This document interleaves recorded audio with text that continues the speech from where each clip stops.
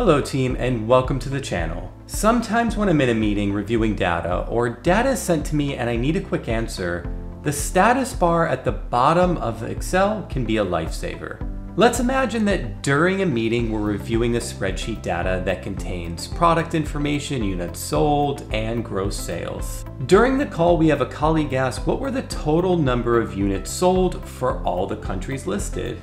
I could use a formula for this, but since we're in the middle of a discussion, I could also simply highlight the entire units sold column and look in the status bar in the bottom right for my answer.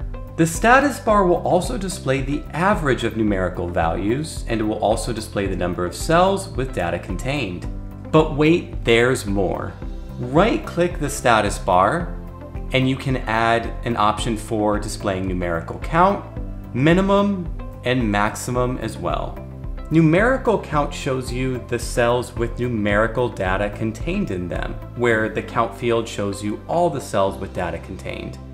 The min field shows you the minimum numerical value within the range of cells, and the max shows you the maximum value within the range of cells.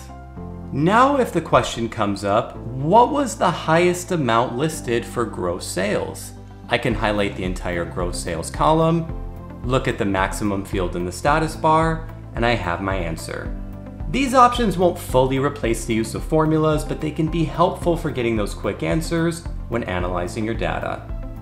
If you enjoyed this quick tip, please like and subscribe to the channel and leave comments about additional tips you'd like to see covered.